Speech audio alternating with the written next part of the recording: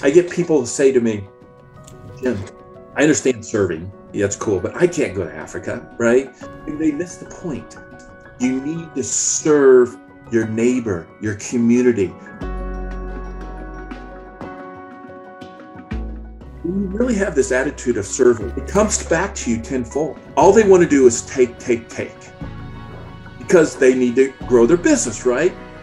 When you flip that and you look at ways you can help your customers and try to, instead of selling to your customers, they all of a sudden build trust. They go, I'll pay more because I trust you. When you lay down at night and you know you've changed somebody's life, that's a rewarding feeling.